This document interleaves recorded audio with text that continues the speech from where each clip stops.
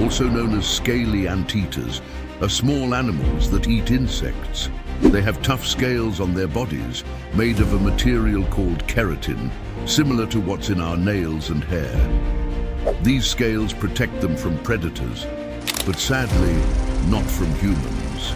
People hunt pangolins a lot, which has caused their population to drop a lot, and now they're in danger of disappearing.